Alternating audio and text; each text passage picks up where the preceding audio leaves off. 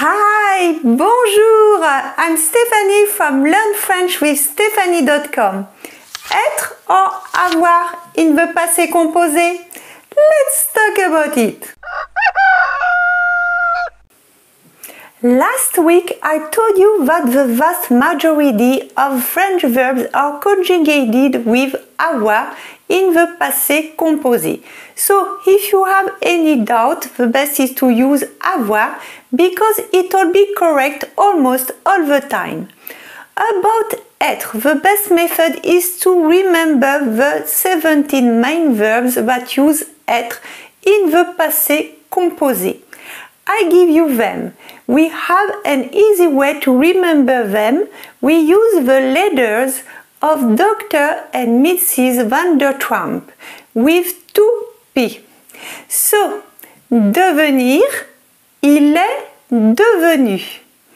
Revenir, il est revenu. Monter, il est monté. Rester, il est resté. Sortir, il est sorti. Venir, il est venu. Aller, il est allé. Naître, il est né. Descendre, il est descendu. Entrer, il est entré. Rentrer, il est rentré. Tomber, il est tombé. Retourner, il est retourné. Arriver, il est arrivé. Mourir, il est mort. Partir, il est parti. Passer, il est passé. The second thing where we use être in the passé composé is with the reflexive verbs. These are verbs that have the reflexive pronoun se or the shortened s with an apostrophe. For example, se réveiller, se lever, se laver, s'habiller, se doucher, s'endormir.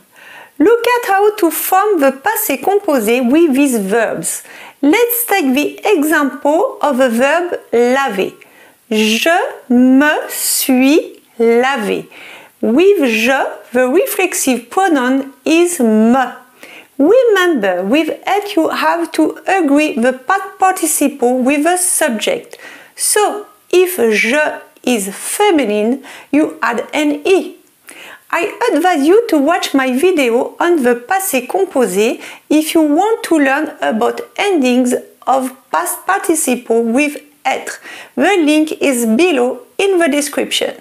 So, tu t'es lavé. With tu, the reflexive pronoun is t with an apostrophe. With il, elle, and on, the reflexive pronoun is s with an apostrophe. Il s'est lavé, elle s'est lavée, on s'est lavé. With nous, the reflexive pronoun is nous. Nous sommes lavés. With vous, the reflexive pronoun is vous. Vous êtes lavé. With il and elle with an s, the reflexive pronoun is se. Ils se sont lavés. Elles se sont lavées. I gave you the list of verbs using être, but there are a few exceptions because some verbs can use avoir and être. These exceptions are if there's a direct object complement. To find the direct object complement, in French we say quoi, which means what. For example, with sortir, j'ai sorti la voiture du garage. J'ai sorti quoi? What did I get out? La voiture, the car. So we use avoir. But if you say il est sorti avec des amis, Here you can't say quoi. We use être. Okay? Another example. Il a tombé son verre. Il a tombé quoi? What did he drop? Son verre, his glass. So we use avoir. But if you say il est tombé dans les escaliers, you can't say quoi. So we use être. Okay? That's it for today. Thank you for watching. I hope you enjoyed my video.